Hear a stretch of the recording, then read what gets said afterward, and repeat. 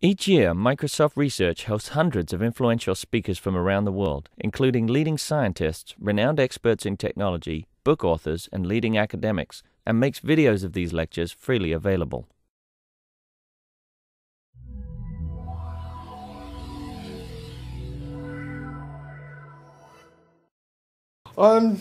I'd like to introduce Paul Bannock, who is Development Director for Conservation Northwest. He'll talk a little bit about Conservation Northwest mission and then turn things over to our guest speaker, Scott, who will tell you about the return of wolves to the Pacific wolves, too close to Halloween, the return of wolves to the Pacific Northwest. Thanks. Thanks, Ted. And thanks, everyone, for coming. My name's Paul Bannock, and Conservation Northwest is hosting this event today. And as Ted mentioned, I'm Development Director. Conservation Northwest's whole reason for being is connecting the wild areas from the coast all the way to the Canadian Rockies.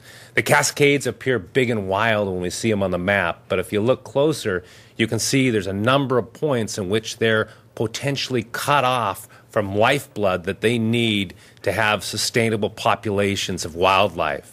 So animals such as wolves and wolverine and lynx and other animals that we want to be in the Cascades for generations to come need us to work on linking the Cascades to the Canadian Rockies, to the Coast Range and other places. Our current campaign is a Columbia Highlands initiative where we are connecting the Cascades to the Rockies through the Colville National Forest in northeastern Washington, and we're going to create several 100,000 acres of wilderness, and we're going to take that 1 million acres of the Colville National Forest and put 2/3 of it under conservation objectives for the aim of connecting, again, the Cascades and the Rockies. The reason you're here today, though, is to hear from Scott Fitkin. And Scott is a 21-year veteran of the Department of Wildlife, and he's one of our charismatic megafaunas himself. But Scott is the guy in the state closest to the most charismatic of our clawed creatures: lynx, wolverines, wolves. He's intimately involved in studying them in the Cascades, and he is the one who knows more than anyone about the recovery of wolves in Washington State, particularly in the Cascades. And he's going to give us an inside look into the wolves' recovery and our efforts to make sure that's successful. Right. Scott, thank you. Thank you. So just real quickly, a little background. I have worked for the agency for 21 years. I work for the state of Washington, the State Department of Fish and Wildlife. And there's a lot of agencies, and I know it gets confusing, but I started my career on what was called the Grizzly Bear Gray Wolf Investigations Project, and I spent 6 or 7 years chasing ghosts around the North Cascades. And that was fun, challenging. I'll touch on a little bit of what we turned up in those early years, but it was fairly scant. But more recently, we have had wolves returning to the North Cascades, and so I'm going to focus on that aspect of wolf biology and wolf ecology, that being essentially kind of the biological piece. I'll touch a little bit on management, not so much. That's almost another talk in and of itself. And I won't talk too much about what's going on over in the Rockies. We're going to stay fairly Washington-centric, in fact, North Cascades-centric in this talk. So, Paul, should we do lights, do you think? Okay.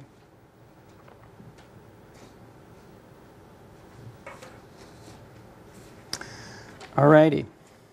Well, wolves, I've worked on a lot of different critters over the years, and wolves probably more than any other generate strong emotions in the public sector. And it tends to be a very polarizing animal, and it runs the gamut from those who think they're just a slightly wilder version of man's best friend, kind of warm and fuzzy, to sort of this paranoid vision that they're out there to, eat us and all the livestock on the landscape. Well, the truth, like with most of these issues, is really lies somewhere in the middle. And I think most people would agree that the wolf is somewhat of an iconic wilderness or wildland species, that there's a lot of mystique and legend surrounding this animal.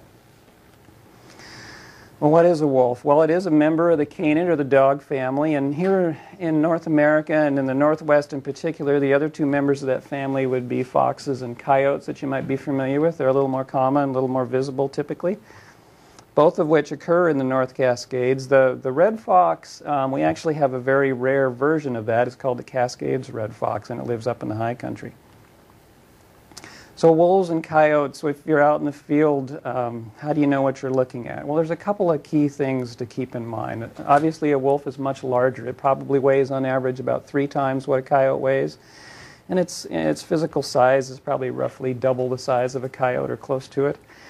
And it's got a bigger, blockier head. It's got bigger feet for its body size. It has kind of a more robust snout. Coyotes tend to have long, pointy nose, tall, pointy ears. And to give you more concrete examples, on the left are a couple of wolves, an adult and a pup, and on the right are a couple of coyotes. So that kind of gives you a visual of what you might see out in the field. Now, obviously, wolves, depending on what part of North America you're talking, range anywhere from about 70 pounds on up to maybe 125 for a big male. Now, there are... Yeah, they're a little bigger than a German Shepherd, and they're definitely taller than a German Shepherd. They're leggier. Coyotes, 25 to 40 pounds.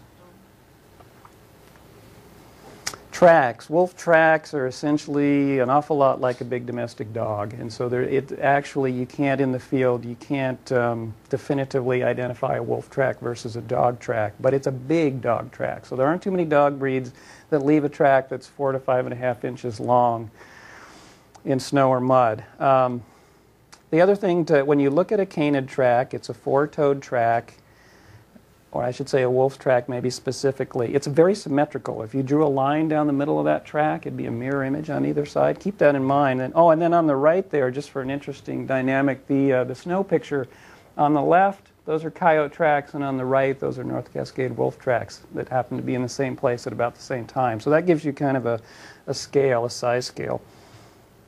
That little knife in the photographs is about 4 inches long.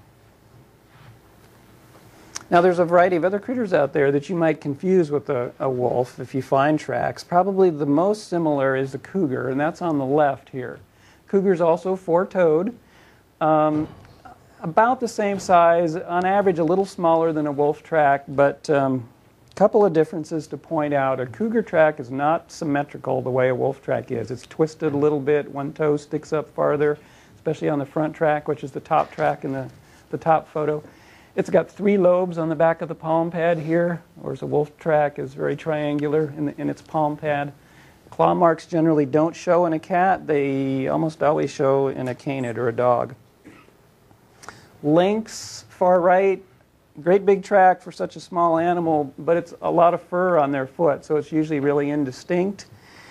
And it's very round, and you're not going to see the nice crisp pad marks like you would on a wolf. Lower right is a wolverine track. Some of you may be lucky enough sometime to stumble across a wolverine track. It's wolf-sized, believe it or not, even though it's a much smaller animal. But it's got 5 toes, which most of the time show up in the track. The palm pad, which are the interdigital pad on the wolverine, is kind of like an upside-down V or a chevron shape. And so if you look close, you can distinguish, but it's easy to make mistakes. Let's talk a little bit about wolf ecology. Interestingly, they were at one time, I don't know if this is still true, maybe, the most widely distributed mammal on the planet. They're circumpolar, that is, they occur Old World and New World. They range from the subtropics in India all the way up to the high Arctic in Canada. So widely dispersed over a wide range of habitats. They are very territorial. They cover, their home range sizes run from anywhere from 50 to 1,000 square miles and anywhere in between. And it's not uncommon for them to travel long distances straight line, 600 miles in a dispersal event. They breed at about 2 to 3 years of age, typically, and their average litter is between 5 and 6 pups. And in a non-exploited or an unhunted population, you could expect them to live like 8 to 13 years. So they're really similar to your dog at home in terms of their physiology, their lifespan, and even their genetics, quite frankly, aren't that far removed from your domestic dog. Well, what's life in the year of a wolf like? Well, I guess you could say it starts in February, because that's breeding season at this latitude. And 63 days later, just like your domestic dog, they're going to give birth in a den, which is usually a hole dug into the ground or under a root wad or somewhere that affords it a fair amount of cover. Generally, at this latitude, there's still some snow on the ground, at least in places in April. And about 8 weeks later, they'll be weaned, and they'll be beginning to make forays away from the den. And in fact, at that point, they may move to what we call a rendezvous site. And that's just a spot where the pack more or less sets up shop and creates an area where they can leave the pups while the adults go out and hunt. And by 12 weeks, the animals are actually just able to start moving with the adults as they start cruising their summer territory and go on their hunting forays. And by 7 or 8 months, so we're talking into the fall now, about this time of year, they're beginning to actively hunt with the adult pack members. And by the end of the year, they're pretty much full size or close to it. So what do wolves need, or what are their life history requirements? What kind of habitat do they require? Well, they're a generalist. You know, I told you they were circumpolar, range across a wide range of latitudes. They're really not tied to a specific habitat. So say, for instance, compared to a spotted owl that's an old-growth critter, or a beaver that's got to live in a wetland. Wolves live in all kinds of habitats. I tell people they really only need two things. They need an adequate prey base, which in this case, for an animal like this, means ungulates. Ungulates being hoofed animals. So they need deer, elk, moose, those kinds of critters to feed on. And they basically need us not to kill them. Those are really the only two requirements for wolves to do okay. Now, they do prey on a variety of secondary prey items. There's a lot of small mammals that get eaten by wolves. A couple of note, beavers, I think, are pretty important throughout much of the range of the wolf in North America as secondary prey. And locally, here in the North Cascades, we think hoary marmots are fairly important too.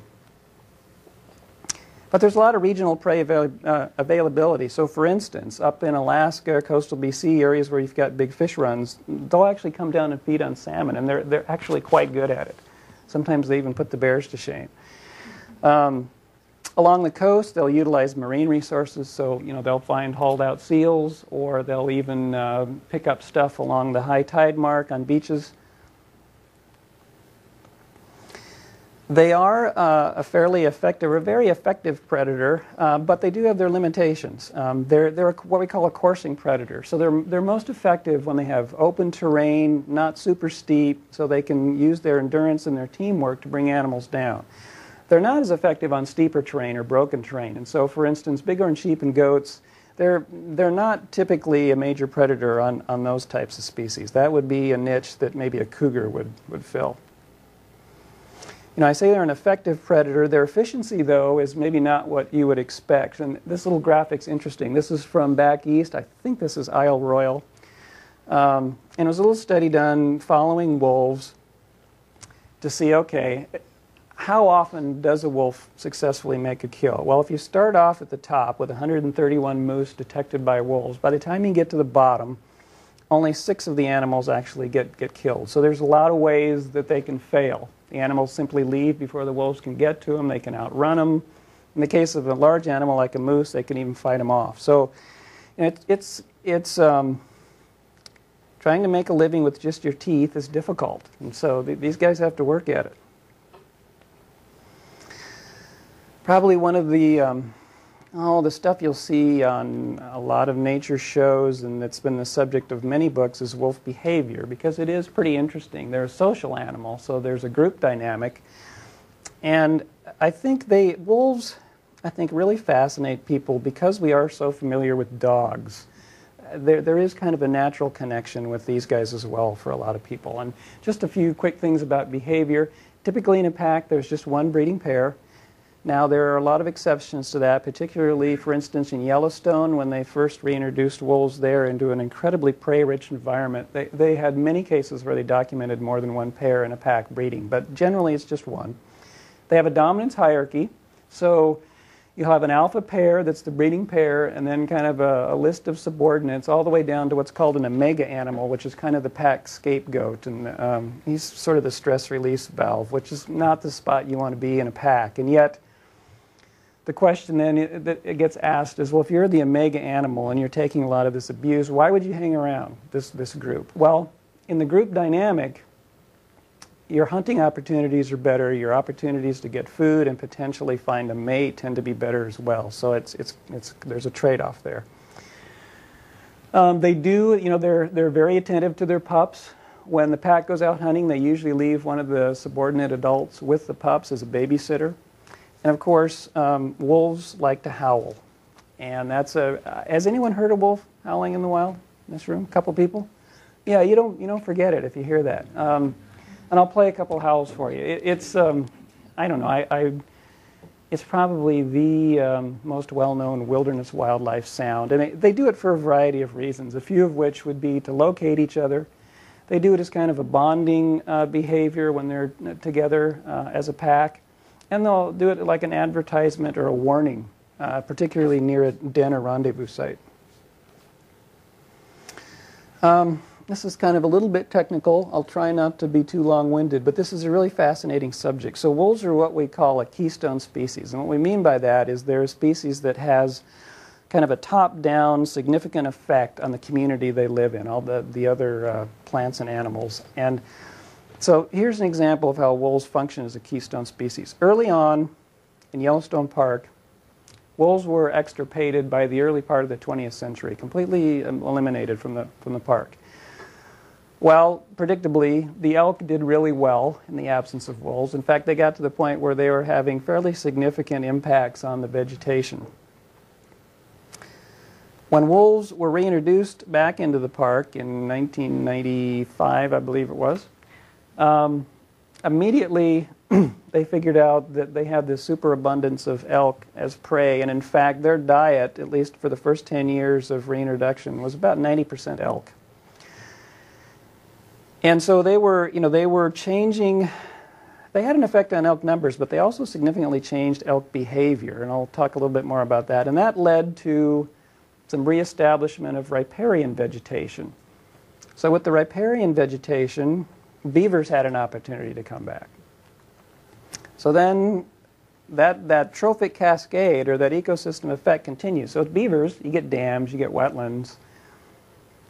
That means new plant communities. New riparian communities. New riparian communities meant fish returned, and songbirds like yellow warblers that had been absent came back. So there was this whole interrelated effect of reintroducing a large keystone predator. And this is just kind of a graphic I stole from National Geographic that summarizes that whole idea. On the left, you've got the before situation, lots of elk, camping in the riparian, very little riparian vegetation, eroding stream banks, no aspen, cottonwood regeneration. Wolves come back, move elk up out of the bottom into the open where they're less susceptible to predation. You got riparian coming back, all the critters associated with that returning, aspen starting to regenerate. And a couple of other little side notes with wolves. When wolves came back to Yellowstone, they were kind of hard on coyotes. Well, that had a ripple effect also. Coyotes, as it turns out, were the major predator on pronghorn fawns. And they also directly tended to compete with and kill red foxes. So when the wolves came back, coyote numbers fell, pronghorn numbers went up, fox numbers went up. So there's this interesting interrelated dynamic. Okay, I need to touch real briefly on the management of wolves, kind of the nuts and bolts of some of the policy and less glamorous issues that I have to deal with when you work on a species like this. They were federally listed in 1974, state listed in 1980, and they're currently still state and federally endangered. And they are really an example of an endangered species success story. So just real quick here, historic gray wolf range in the upper right, that's probably a conservative estimate actually. By the time they were listed in the 70s, this map down here in the lower left, there were just a few hundred left in the northern tip of Minnesota. What are the actual legal consequences of being federally and state? What does it actually mean to be federally and state listed as endangered? It means you cannot kill them, essentially, other than protecting your life, particularly if they're endangered status at the federal level and at the state level for that matter. If it's federally listed already, what does it mean that they later became listed as state endangered? The state listing more or less I mean, that's a good question. It doesn't change a lot on the ground. It essentially means that the state's recognizing that both at the state level and at the federal level they're in trouble. Lower right, so after the introductions in Idaho and in Wyoming and some natural recolonization in Montana, wolves began to come back, and they did so rapidly. And they were also coming back naturally in the Great Lakes. So then that map's a little dated. Obviously, it doesn't show Washington in the current range, and there should be some points there for Washington. But now we've got probably 3,000 to 4,000 wolves in the Great Lakes and probably a couple thousand in the Northern Rockies and Washington combined. And there's a few on the Mexican Recovery Wolf Project down in the southwest that I won't really touch on. Just to give you an example, though, of how successful the reintroduction effort was, here's a graph of wolf numbers in Montana. So wolves started showing up there very end of the 70s, into the 80s, and they kind of trickled along. You know, there was 1, 2 packs maybe for a number of years, and we get into the 90s, and there's maybe another pack or two, and then when wolves were reintroduced in 95 in Idaho and Wyoming, a couple years later, when they'd had a chance to establish and started dispersing, Montana numbers, you know, just did the parabolic curve thing.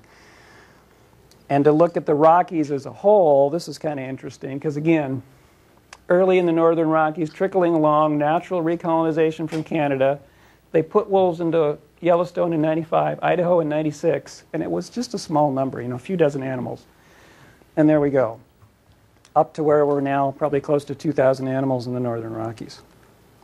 And that's just give you an idea of where the packs in the Northern Rockies are as of a couple of years ago anyway. Well distributed throughout Idaho, western Montana, and western half of Wyoming. So what about here in Washington? Well, you know, wolves were once common here. I don't think there's any doubt. We know that there were thousands of pelts traded at the 4 forts around Washington early on, back in the 1800s. Now, not all of those animals came from Washington, but certainly a number of them did. But like most of the rest of the West, by the late 1800s, early 1900s, we were persecuting wolves pretty heavily, and we pretty much eliminated them from Washington by the 1930s. Since that time, there was the occasional dispersing animal, but nothing in the way of documented pack activity. Like I said, I started my career on a gray wolf grizzly bear investigations project, and we really started kind of paying attention to wolves about 1990. We'd been getting reports from the Hosamine area at the north end of Ross Lake since the 80s. So in those early years, we went into what we thought was a rendezvous site where someone had reported seeing wolves feeding marmots to pups, and sure enough, we found all these marmot pieces and deer leg bones, and kind of a classic rendezvous site with a little bit of cover under this rock and water nearby. But we really weren't able to document the animals themselves. We got, one self-activated camera picture of a lone individual over the years.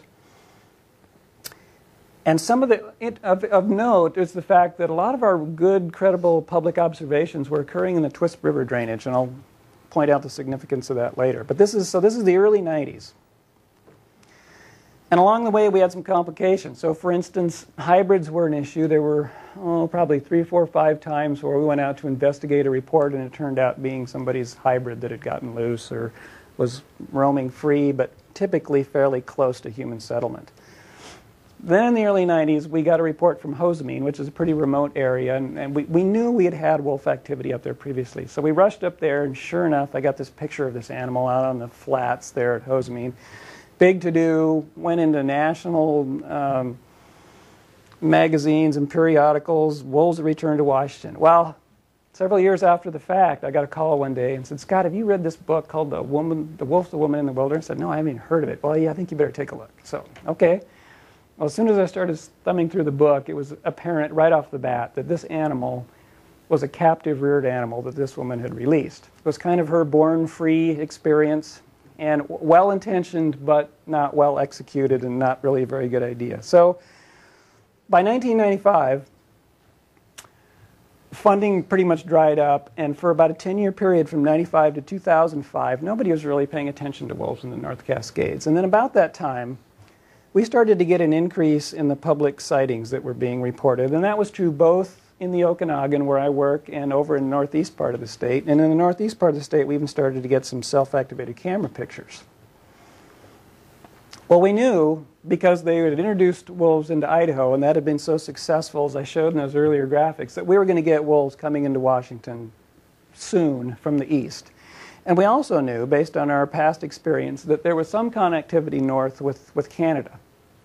So the agency decided, well, let's get out in front of this. Let's not wait for them to get here and be behind the curve. Let's be proactive and develop a conservation and management plan anticipating the arrival of these critters. And so, real quickly, this is like a whole talk in and of itself, and this is a subject of public meetings, so I'm not going to go into detail, but they put together a working group which had stakeholders from all over the state, from ranching communities, environmental communities, sportsmen, whoever. And they said, they just put them all in a room and said, okay, this is your guys' plan. You guys figure out how we're going to conserve wolves in Washington given your competing interests. And so they started with only 2 sideboards. No wolves was not an option, and bringing wolves in from outside the state was not an option. Otherwise, everything was on the table. You guys hash it out. So they went through a number of steps, came up with a plan, which is now in draft status, and we got, as you might expect, we got huge amounts of public comment on this draft plan, and so we're in the process of incorporating that. So this process is ongoing. The plan's not finalized, but just real quick, boil the whole, I don't know how many pages this draft plan is, boil it down to like 2 slides. Really what people are concerned about is how many wolves and where are they going to be. And the preferred alternative, so to speak, that the agency has put forward, or the working group, I should say, has put forward at this time, divides the state into 3 areas. North Cascades, Eastern Washington, and kind of the Olympic South Cascades chunk. And the idea is we would consider the animal to be in good shape and potentially subject to being fully delisted, that is, taken off the state and federal list, when we have 15 breeding pairs spread throughout these 3 zones. Well, what's a breeding pair? Well, a breeding pair, very simply, is at least 2 adults with 2 pups of the year still alive on December 31st. Well, in other words, they breed in February. By the end of the calendar year, if they've still got a couple of pups on the ground and you've still got at least the main alpha pair, that's a breeding pair. And if that pair persists for 3 years, they become officially a breeding pair that then gets plugged into this little chart that says, all right, when we have so many breeding pairs with a certain distribution statewide, we'll go from endangered to threatened, threatened to sensitive, sensitive to delisted. So that's boiling down like an hour talk on wolf management into a couple slides. So, one little tidbit. Although one of the sideboards of the plan was you can't bring wolves in from Canada or Idaho or wherever, we can move them within the state. So for instance, if all the wolves are piling into eastern Washington, in order to effect recovery more quickly in the Cascades, we do have the option, theoretically under this plan, to move animals within the state.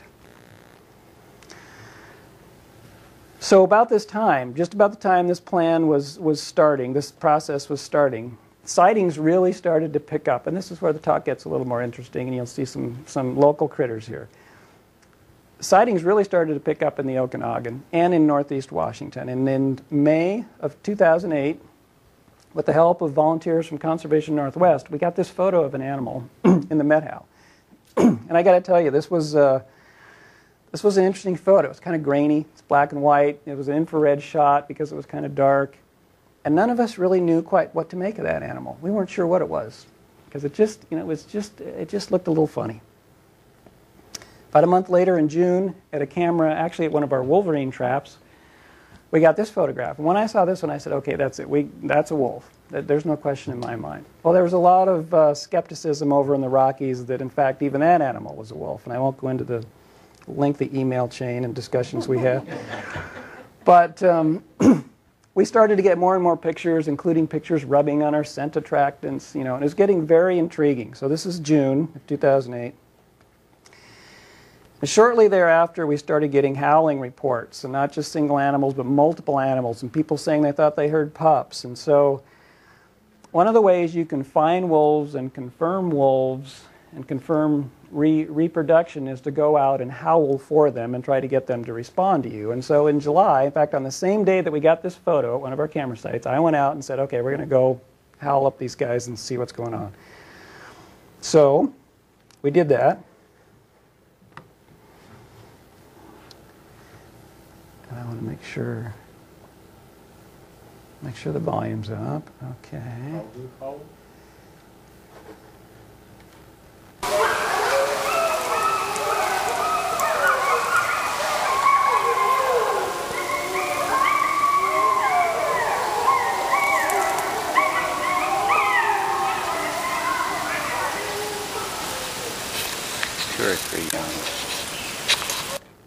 So you hear that? That's mostly pups. Those little higher pitched ones, and then there was that deep tone in the back. That's one of the adults that had stayed behind with the pup. So that was a big day.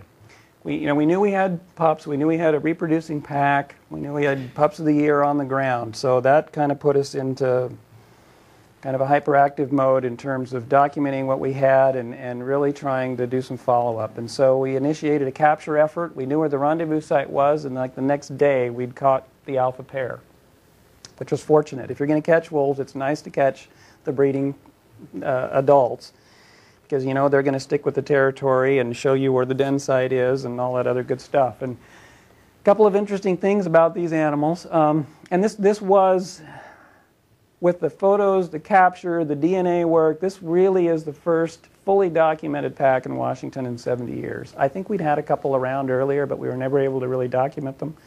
A couple interesting things are, this is our male. He's old. You know, his incisors are worn. He's got this snaggletooth canine. He was clearly a veteran critter. And that was 2 years ago, and he's still running around with his collar and seemed to be doing okay. That's our alpha female on the right. And what we found out, which was really intriguing, not that surprising to me, it was surprised a lot of people, but the genetics tell us that these animals are linked to coastal British Columbia. Now, how many generations back that goes, I have no idea. But at some point, there's a history that traces back to coastal BC. And if you look at our animals, it's interesting because their morphology or their appearance is pretty similar. On the right are a couple of pictures of coastal BC critters, and on the left is one of our, well,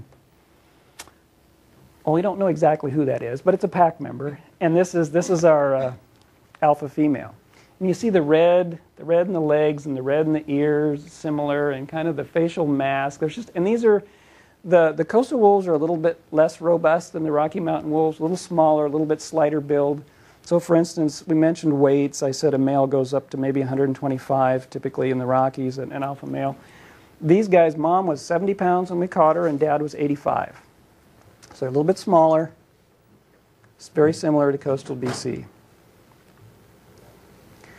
And we started doing follow-up. So then, all right, we knew we had pups. We got our alpha pair collared, so we're starting to get some territory information. Well, how many pups do we have? Well, again, Conservation Northwest stepped up, helped us run a bunch of cameras with volunteers, and just like the day after we caught Dad, they got a picture of him on one of their cameras, so we knew he was back up and healthy and running around like he should be. And a few days later, they got this now fairly famous photograph of 6 pups. So this was a big day for us. Not only did we have pups, we had this healthy litter of 6 animals.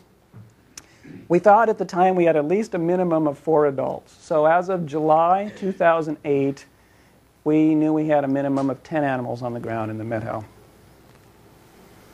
Just a quick diversion. Self-activated cameras have become a wonderful tool. We started using those 20 years ago, and they were 30 pounds in an ammo box with a giant battery and 36 picture limitations with film. Now they've developed to where it's all digital. We can do movies. I mean, they're just a tremendous tool. And so just to give you a couple of examples of the kind of things we get. Bears are always fun. They're always entertaining. They're not very camera shy. In fact, sometimes they can be a bit of a pest because they like to get pretty much right up close and personal.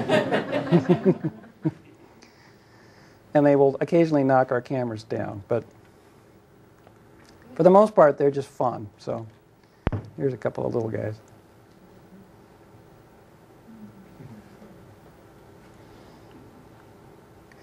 And here's an interesting shot of a coyote. Coyotes are really jumpy. They're pretty skittish, but this one really liked our scent, and so he just couldn't quite leave.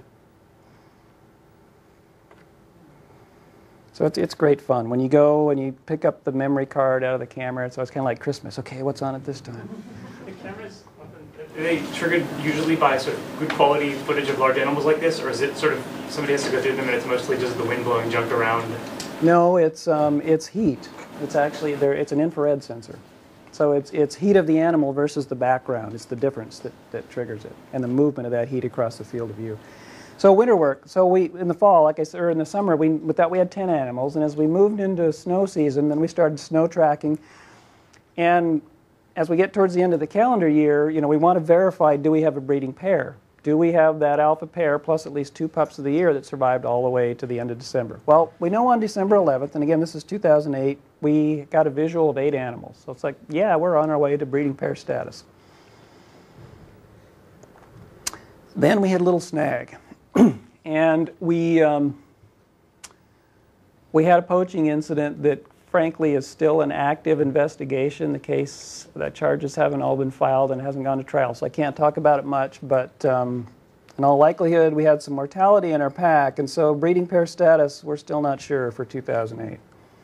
What we do know is about a year later from when we originally documented these guys, so this would be May of 2009, we had 3 animals left on the ground that we knew about. Our original alpha pair, both of them survived, and 1 pup from the previous litter, which was now a yearling, is what we were starting with in 2009. And to what extent that was human-induced mortality versus dispersal, we don't know. The good news was our female was very pregnant at that time. We got a good look at her one day, and she looked like she was ready to pop. That was actually in April. So in 2009, pretty much the same pattern. We knew roughly where they were denning. We started getting reports from people that they were hearing pups, and so once again, we went out to howl them up.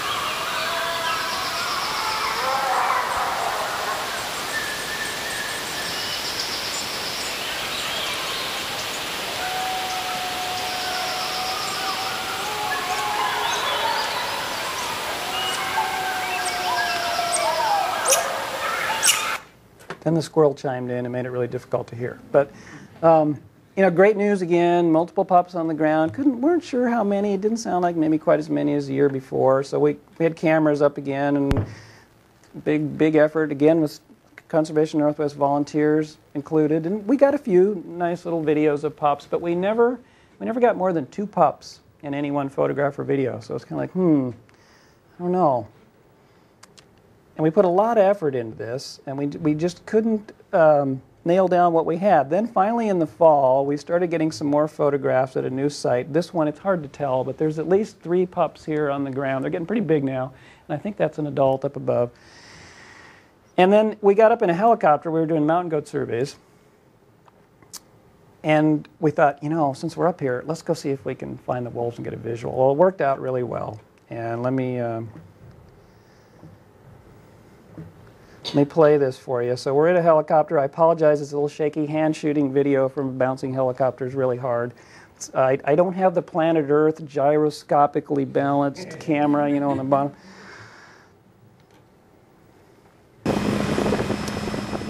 But the good news is we saw pups. Those are pups running off to the right. There's a 3rd one, then there's a 4th one standing there with what is our radio-collared female. Got a good look at her. And it's funny, helicopters don't bother her at all. She just doesn't really seem to care. But that was a big day. So then we knew we had at least 4 pups on the ground. That made us feel a little better. It's like, okay, I think we'll make breeding pair status by the end of the year. And then in December, when we were flying deer surveys, we got lucky and actually flew right into the pack. And so here's a shot of our alpha male. He doesn't like helicopters much, so he was pretty much out of there. But he did stop and pause, give us a nice look. And then he took off. So that was encouraging, and we did, let's see, we still, at that point, we were still confident. We had 7 animals total. So we still had our 4 pups, we had our alpha pair, and we had the yearling from the year before. Oh, and here's one other video of a couple of the pups. So you can see they're getting pretty big now. And notice the adult male, I don't know if you noticed, he had his tail straight out behind him, and that's usually a sign of a less subordinate animal. Look at the tails on these guys. It's funny, these little pups. First of all, they don't know what to do, so they're looking over at Dad, kind of taking cues from him. Well, should we run? I don't, and they've got their tails kind of tucked up under their legs, acting real subordinate. They keep turning around and looking at Dad like, why are you running? They got their winter coats have come in, so they're robust looking, really beautiful pelts. So that was a big day. Well, we continued winter work into winter of this year, I guess it is now, and we had our 6 or 7 animals consistently over the winter. We did snow tracking and camera work again, and pictures at night are pretty cool. So in the spring, it seemed like it was going to be business as usual again. Got a photograph of Mom. She's really fat. She's pregnant. This is, what is that, 21st of April, so she's going to pop any day. Using the same den site that we had now actually visited, and well, it was pretty well documented. Well, and we actually found a spot where we could watch the den area from a ridge like 1.25 miles away with a spotting scope. And we were getting visuals on the animals. We were all excited. We couldn't wait for the puppies to come out of the den, and see the pups and count them. Well, on the 12th of May, we lost Mom's signal. We never got another visual. We haven't heard from her since. She's just vanished.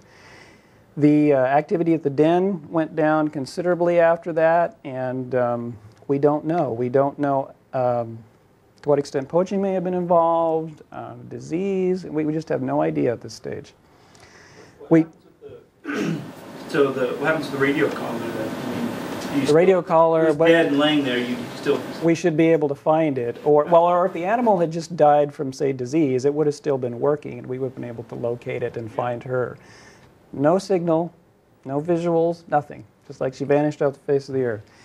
We did try to catch... We don't know. I can't absolutely say that for sure. It's kind of coincidental, though, that the signal and her physical presence seemed to disappear at pretty much the same time. Personally, I think she was probably poached. We tried to catch another animal or two because that meant we only had one radio collar left in the pack, and it was on our old male, which is a little tenuous. We did not catch any. They just were not using the landscape the same way, and I think that's because I think she gave birth. I think there were pups on the ground. I got a glimpse of one evening right at dusk in early May, and that was it.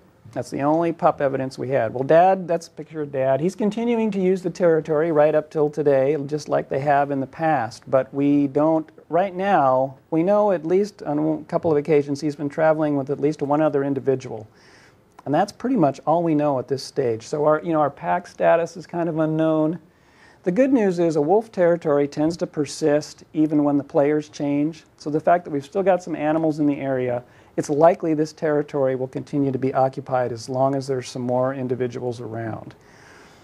So just to sort of shift gears quickly for a second, about the same time wolves were showing up in the Methow, we're starting to get increased activity in northeast Washington. And in 2009, in fact, we were able to capture the alpha male in what's called the Diamond Pack up in the Selkirks.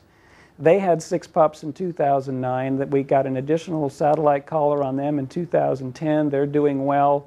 And this year, we collared a several-month-old pup from what we think is another new pack in northeast Washington. We just don't know if it's centered in Idaho, Canada, or Washington at this point because it's way up there in the corner. So the state as a whole, wolf colonization is proceeding. In the Cascades, the question, it's a little bit more unsettled. However, there are, poaching issues aside, there are some reasons to be optimistic. We are getting some documentation of animals kind of outside the lookout pack territory in nearby locations. And those 2 animals on the right, one's from the Highway 20 corridor, the other one's from the Okanagan Valley and the Pine Creek drainage. Let's see, that one on the top was from 2008. This one was this summer, the one on the bottom right. So we know we've got a couple of other animals wandering around out there. And then up at Hosemean, I went up this spring, a lot of tracks and scat. I would say there's maybe 2 to 4 animals minimum in the Hosemean area at Ross Lake. So the Cascades, although our pack has had some setbacks, I'm still guardedly optimistic we're moving forward. So what have we learned about these guys over the last couple of years? Well, they use a pretty big territory. That's kind of a rough approximation of their territory. It's about 350 square miles, give or take. And that's pretty much on par with what they saw in the Rockies with their reintroduced animals. When you get wolves in an environment where they've got no competition, they tend to set up, I mean, they use large territories anyway, but their territories are really big when they don't have other nearby packs competing for space. As we predicted, they essentially follow the deer. That's their main prey base in the Okanagan or the Methow Valley. So they're near the valley floor in the winter where the deer are, and they're up high in the meadows in the summer. Like other places, we think they use beaver here, but we had a couple of interesting side notes on secondary prey. They've discovered wild turkeys, which I'm fond of. I like the fact that they're taking a few turkeys. And they discovered salmon carcasses in the Twist River this past fall, which was really interesting for us. We've been able to visit, I briefly mentioned rendezvous sites. This is the area where they stash pups kind of midsummer when the adults are hunting, and we've been able to visit several rendezvous sites. The interesting thing there is that in the Rockies, it's usually a little open meadow, kind of a wet meadow near some heavy timber is kind of a traditional rendezvous site. Over here, we're not seeing that. We're seeing, they're just using a variety of different sites, none of which really fit the Rockies model of a rendezvous site, which is, again, perhaps unique to their coastal lineage. Like I said, we were able to go to the den site and kind of document it. It's on a little side hill, sandy, loamy soil. You can see like a little dirt pile up there just near one of the entrance holes. There were at least 4 different entrance holes, at least three of which were interconnected. Deer parts, scats all over the place. And here's a quick video of looking into a wolf den. I'm guessing nobody in the room's looked into a wolf den before. Take a look around. It's pretty cool. There's tunnels going off. You can see light coming in from the other side over there. There's another hole. To what extent do the wolves actually dig it out, or is that? They dig it out. They dig it out.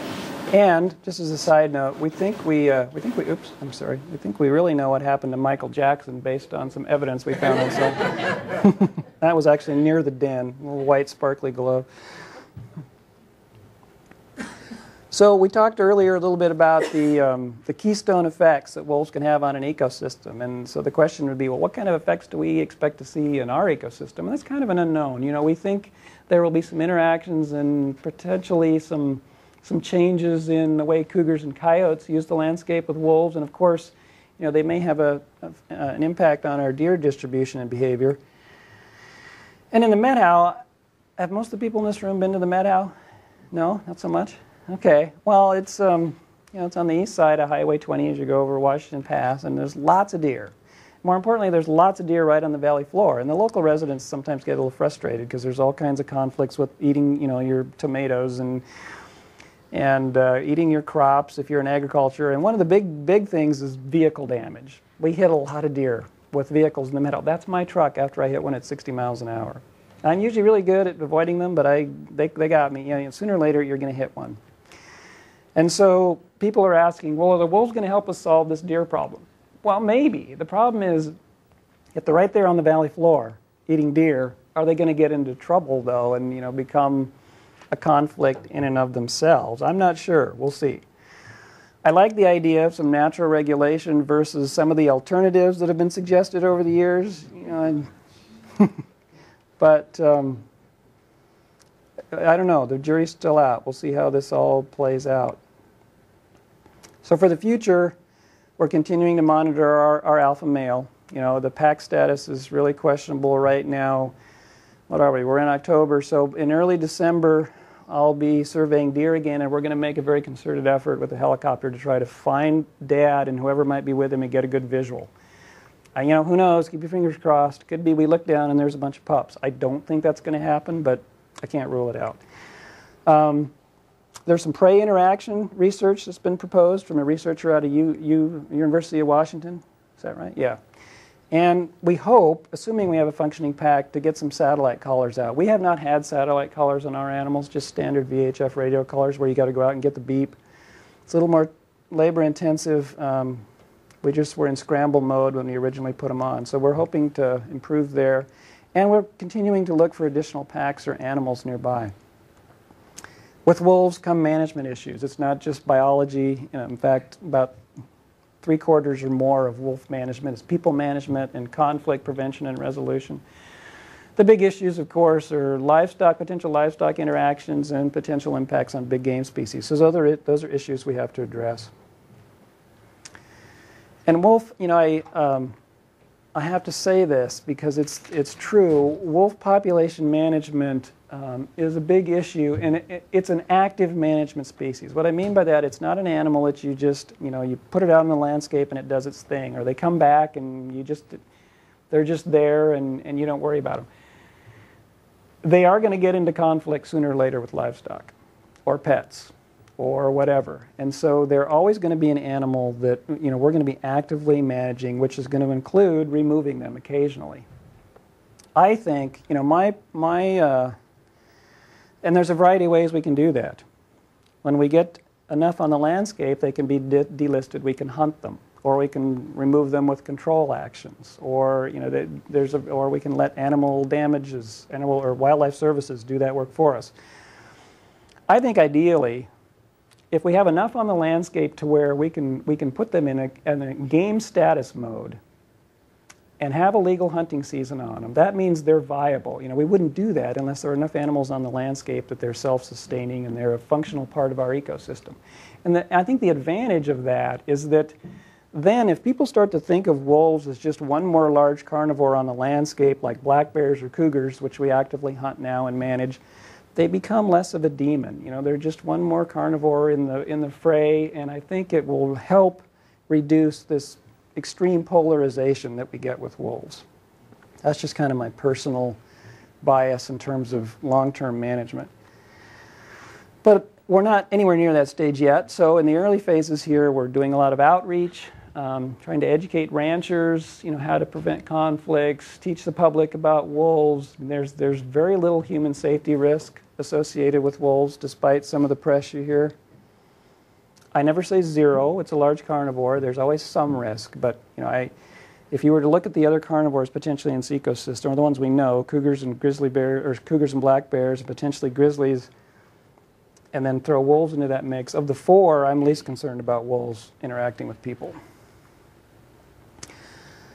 So this transitions then into kind of the bigger picture. Paul talked a little bit about their conservation work, and wolves are one of the species that need large landscape level conservation. We talked about 600-mile dispersal distances and big home ranges, and so maintaining connectivity not only within our ecosystem but with adjacent ecosystems is important. And I've been really involved in an effort in my district, which is essentially Okanagan County, which is all of this area, to protect habitat, and we've focused to some degree on an east-west corridor here in the Okanagan Valley so that these wide-ranging carnivores can cross this landscape. Well, is that really feasible? I mean, can we really protect corridors? Will these animals really use those kinds of corridors? Well, I don't have a good wolf example yet because we're still early in the wolf recovery phase here, but I've got some great examples from a couple of other critters. So this is a radio-colored wolverine that we trapped last spring. So to give you some scale here, here's Seattle here. Here's the North Cascades in the park. This is we caught her in the upper Twisp River. This is the size, roughly the size of an average wolverine home range, which is about double the size of a wolf range. So we're talking big, 600-700 square miles. This little wolverine that weighed about 20 pounds dinked around here in the North Cascade, or the Sawtooth a little bit, then went north, all the way through the Pasayten, up here to cross, this is the Canadian border, crossed into Canada, all the way up to Caramios, wandered up here to Princeton, way up here to Kamloops, crossed the Fraser River. I can't even reach that far. There's Kamloops way up there. Crossed the Fraser River, ended up in the Coast Range in BC, ran into a mountain lion on a deer kill and got killed. So that's probably, just connecting the dots, is probably close to a 500-mile trek. And she probably actually wandered around more than that. So, and that's radio collar locations or satellite collar locations. So yeah, these animals can move great distances. Corridors are important. Another example that I think is pretty cool is couple of years ago, there was a grizzly bear that showed up in the Bitterroots on the kind of the Idaho-Montana border down here. Hadn't been bears there since like 1946. Unfortunately, that bear got shot by a hound hunter, misidentified as a black bear, but the interesting part of the story was that when they did the DNA analysis, it looked like it came from the Selkirks up here.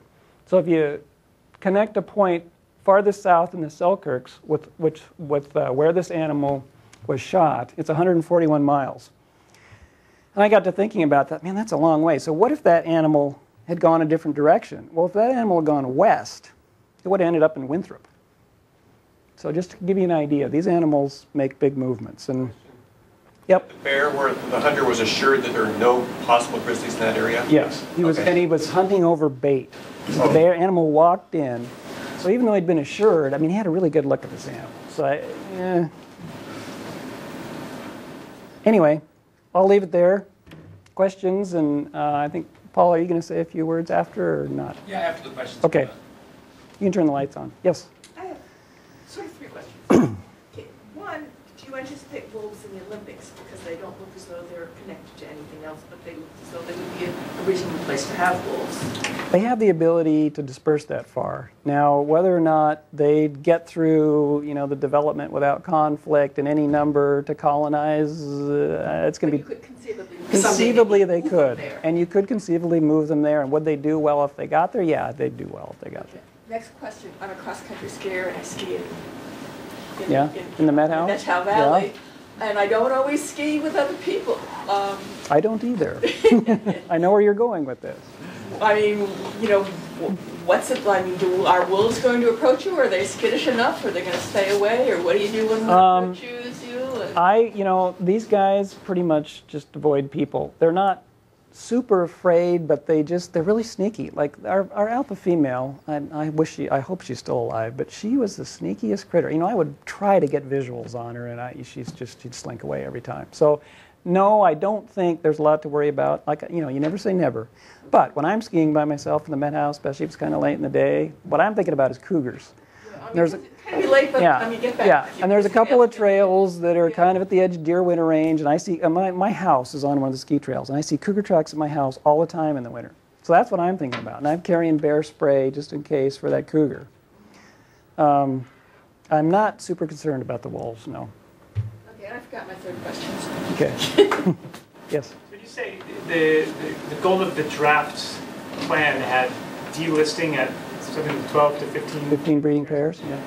Delisting means it's open for open season on hunting, or? Not necessarily. It means we have that option at that point. We have the option to set up a hunting season or do whatever we think is appropriate, you know, given the circumstances. And hard to say what that will be until we get there. Is it likely that it would be sort of open hunting, or is someone, I have no idea like how the hunting world works. Do you issue individual licenses to? I can say with a lot of certainty that when and if we hunt wolves here, it'll be by permit, and it'll be. You buy a permit for one animal. Is that yes. how it works? Okay. There'll be a quota, and it'll be probably geographically limited. You know, it'll be pretty tightly regulated. Yep. So why is this the route to take? You know, when you give someone a permit and then he doesn't know if it's a grizzly or a black bear, you know, suddenly things happen. Why don't you just catch them and sorry, English is not very neuter or whatever do to them instead of having people just, you know, I know. that. I know what you're saying. And it kind of gets back to your point. He was told there were no grizzly bears in that area, so he just assumed any bear that came in on that bait was going to be a black bear, and you know that's. He probably didn't even care, right? So no, because he actually turned himself in, and he was sorry that he'd made the mistake. But most places now where there's any chance of there being a grizzly bear, for instance. Hunters are given educational materials, or in some cases even required to watch educational videos before they go in the woods. So we are addressing that issue. But yeah, the credo for any hunter always is know your target before you pull the trigger, period. Mm-hmm. How do you resolve conflicts with ranchers and people that have lost livestock? Well, that's a whole talk in and of itself. But quickly, for a long time, there's been a compensation program funded through Defenders of Wildlife that compensated ranchers for verified wolf kills. With the delisting of the animal, that will shift probably to more, the funding going to more preventative measures. Now, the listing status is in the courts going back and forth. That's an incredibly complicated issue. I would envision in this state we'll have some kind of a compensation program going forward for a while yet. I'm not sure how we're going to fund it as of this date, but that's my guess. Yes? Speaking of Defenders of Wildlife, we get all sorts of literature from them about aerial wolf hunting and poisoning cubs in their dens and whatnot. I'd just be interested to hear what your thoughts are on what campaign or the management approach. Let's see, without getting myself into too much trouble. I do think there's been some fairly egregious ideas put forward in terms of how to manage wolves in Idaho and Alaska and whatnot. So I'm not a big fan of these massive killing campaigns, but I do agree that you do need active management with wolves. You are going to have to remove some. It's just a question. The devil's in the details. How and where you do that, though, is important. And so there could be improvement. And so I do think some of their issues are valid. Yeah. Mm-hmm. In other parts of the country, I know that wolf-coyote interbreeding has been a problem, or at least a common event, I think, depending on how you count it. Is that something you're concerned about in Washington? No, and it's not as common as you think. In the eastern part of North America, at some point there was some coyote-wolf hybridization. We have not, I don't think, ever documented that in the West. So it's not, number one, even back east, it's not something that occurs frequently. It is possible. I mean, they can breed with your dog, too, for that matter. But no, right now that's not a big concern. The bigger concern is wolf-dog hybrids that we intentionally create and keep as pets. And this is my little soapbox spiel. They don't make good pets. I completely support legislation to outlaw them in the state of Washington. It's legal right now? It is, yeah. Mitch. Hi, didn't see you come in. The pine-coot wolf, what are your thoughts on its origins, its connections to packs, its behavior with that tucked-up tail? Tucked-up tail, that's not unusual at all to me. If you had a single animal, especially a younger animal, moving across a landscape, it's going to feel pretty insecure, feel pretty subordinate, and that's pretty typical subordinate behavior. Its appearance looks a lot like our lookout pack wolves. You know, it's kind of got that coastal BC gestalt to it. When that picture surfaced, we had a lot of people coming forward saying, oh, so-and-so, their hybrid's loose. We chased down like 4 different hybrid rumors, all of which we were able to prove were false. I mean, it was not that animal. So I think it's most likely a wild wolf. I'm guessing it came from the Cascades, not the Rockies, but without DNA, we won't know. Yep. Remember my third question. Okay.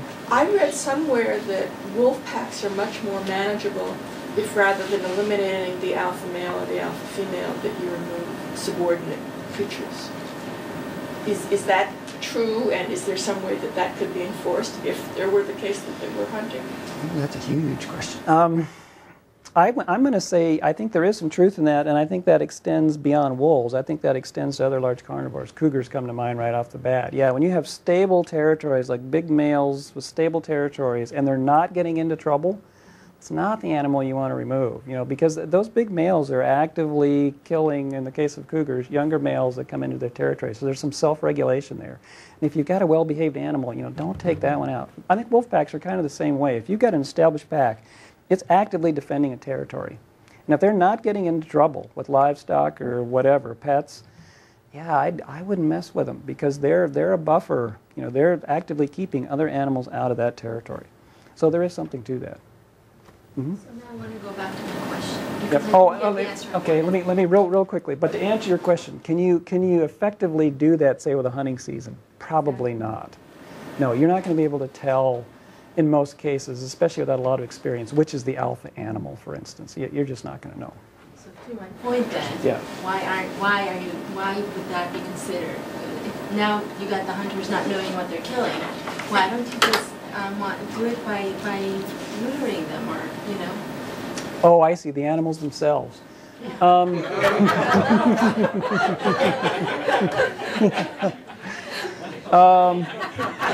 I was thinking along a different line, but yeah. So we didn't pass that behavior down through the generations.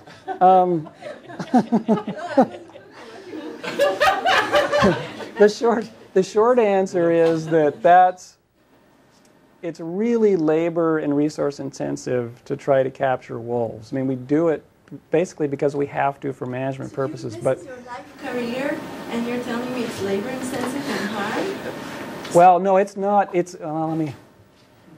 To do that, there's like 1,000 wolves in Idaho, and so to try to catch all those animals is just not feasible unless you guys want to pay way higher taxes. You know, so I don't. It's logistics, it's resource availability, and we don't. You know, we're not. That would change the behavior of the animals. You know, the whole pack structure would break down without the ability to breed. I mean, the hormonal regulation. It's just not a very viable solution. I know it seems like maybe you could do that. It's the better solution, or the more realistic solution, is to focus your harvest in those areas that are chronic conflict areas, you know, close to the urban interface and whatnot. You know, we don't really need to be shooting wolves in the middle of the wilderness area for the most part. Now, some of the big game hunters would disagree because of impacts to deer and elk, but you know, I think the majority of the focus needs to be where we've got chronic conflicts.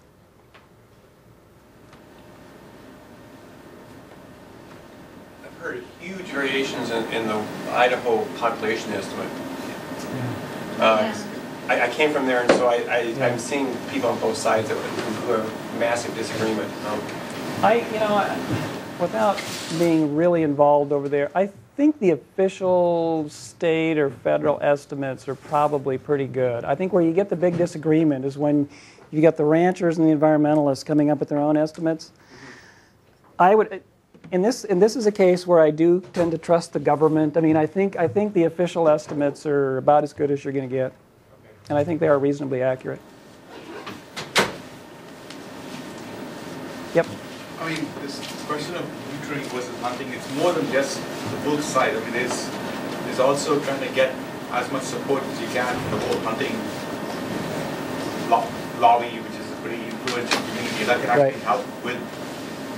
Absolutely, and that's why my vision is if we treat this as just another big game animal, give it that status, we manage it as such, we manage it for sustainable populations with some amount of sustainable harvest, we focus that harvest where we've got conflict. I think that is in the best interest of both the wolves and the hunting community because they get buy-in, they get a recreational opportunity. You know, we're able to manage the conflict level. They start thinking of it as just like a bear or a cougar. It's not such a big deal anymore. It's not the end of hunting and ranching as we know it. You know, it brings the whole issue down to an emotional level where it's more manageable. At least that's my hope. Scott, thanks so much. You bet.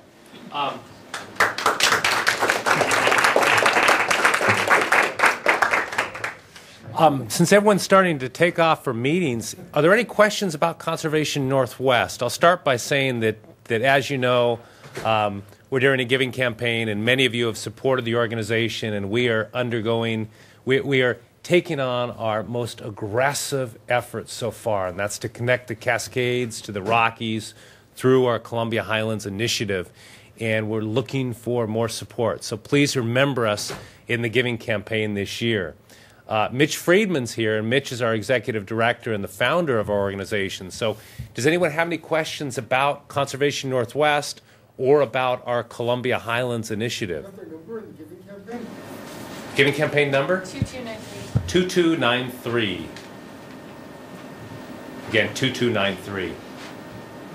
So, you want to say a word?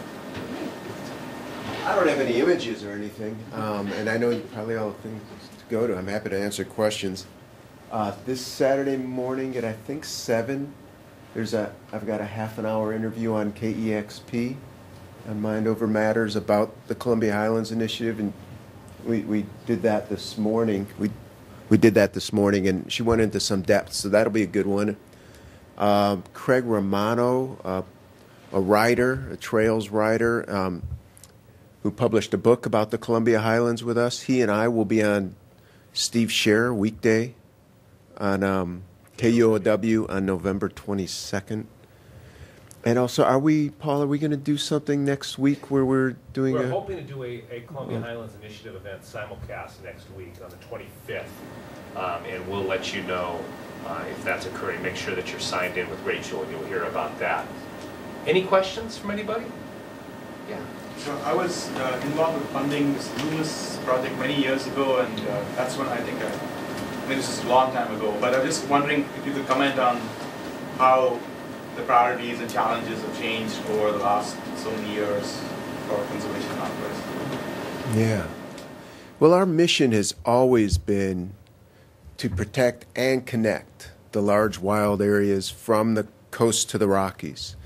And we believe that's the way that we'll maintain, healthy populations of all of our native and charismatic wildlife. The one thing that's changed was, back when I started the group in '89, climate change was something off in the distance. We were trying to protect large areas and large critters for their present value. Well, now, even if we, choked off all the smokestacks today, we still have to deal with changes that are at this point inevitable. We have to help our ecosystems and wildlife adapt, just like our urban areas have to figure out how to adapt. And these corridors, north-south, like we did in the Cascades Conservation Partnership, for those who remember that, we kept the Cascades whole. Classic north-south linkage, great adaptation means. And Department of Transportation, if you've been over Snoqualmie Pass lately, they're putting in the underpasses and overpasses while rebuilding the highway. Very cool. Cascades to Rockies, to me, has similar climate adaptation corridor values. It's not quite east-west. It's a little bit northeast by southwest. So that's a major change. Loomis does fit in. For instance, if I were doing today a presentation on Columbia Highlands Initiative, the graphics I'd be showing are how our wilderness and federal lands conservation proposal, plus our private land work on adjacent ranches, fits in or overlaps with modeling on what links need according to the cutting edge modeling on links connectivity. And that, Loomis was a step, and that was many more steps to keep the landscape together. How do you measure success? I mean, do you track whether the kind of the corridors are working the way you projected they would? I think over time, if we could get to a point 20 or 30 years from now where we have enough data points, at this point it's more anecdotal. When some years ago, when I came down off of Mount Baker where I had seen a wolverine, I called, as soon as I got to my cell phone, I called Scott, and I said, Scott, you won't... What's the question? You jumped into my anecdote. Oh. No, I was Sorry. telling a story, how I called you after I'd seen that wolverine. Oh, yeah. And I said, you won't believe I saw a wolverine on Mount Baker. You said, well, yeah, that's nothing. I just collared 2 wolves. And and that was the very day that the lookout pack got confirmed and collared, and some hair samples taken for DNA analysis. And the analysis of the DNA showed, we think, that one of the wolves came from sort of the coast ranges, one maybe came from the BC Rockies, and that was really affirming of the viability in real time of how landscape linkages are working. So our job becomes not restoring those linkages, but maintaining them. Yeah. How do you set priorities? The job seems so huge. Oh, we're almost done. Tell that to Ron. Yeah. You send me money and I get it done. It's a little bit of gestalt, the best available science. Last year the image that I would have showed you in my slideshow was from 10-year-old science that some Forest Service biologists did on sort of paths of least resistance, least cost pathways for a hypothetical lynx or wolf or wolverine to get from core area North Cascades to core area Rockies and other places. Well, now we have a new tool out that We have the Washington Wildlife Habitat Connectivity Working Group with the biologists from the state and federal wildlife and land management and transportation agencies doing the cutting edge, the best vanguard modeling on wildlife connectivity in the West. And so we can look at that and evaluate where we've got our protections and where we need our protections. And I've already, for the past year, been lobbying in D.C. on projects that the Department of Transportation wants money for to fix bottlenecks identified by this modeling. So it isn't what you see over Snoqualmie Pass on I-90. We need some of the same things around Riverside on Highway 97 to complement the ranch easements that Scott and I and other groups have done right in that same area. So ranking them in terms of priority, that's partly, the science and the needs. It's partly the opportunities. Our job operating at such a large scale is to be catalytic. You don't get it one step at a time. And we think that Loomis, people remember it because it was catalytic. It wasn't just, the flavor of the day. Same thing with Cascades Partnership. We try to keep doing that. The Columbia Highlands Initiative, it's dragging on a bit. I had hoped that our wilderness proposal would have been passed by Congress and signed by George W. Bush. It's taken longer than we thought, but we've added dimensions to it. The private lands, we're now up to about 10 working ranches, not in Okanagan County, but in Ferry and Stevens and Pend Oreille counties that fit in. And so when it gets done, I think it's going to be more catalytic. I'm doing an awful job answering your question. I think we'll be judged in the future by how well Candace's question is addressed, whether it functions, whether we accomplished it efficiently. And when I compare the work we're doing, the gains on the ground, not just in terms of acres, but community engagement, what's remarkable about the Columbia Highlands isn't just the scale, that we're filling in the pieces of this science-informed corridor, and that it's federal land and private lands along the chain, but that we're doing it with community support in a very conservative part of the state. So in theory, hopefully we gain momentum with each step. That's pretty cool if we can keep doing that for a while. Any other questions? Great. Well, thank you again, Scott. You're welcome. And thanks to all of you for attending, and remember us and keep an eye out for a week from now on the 25th at 10 a.m. Thanks.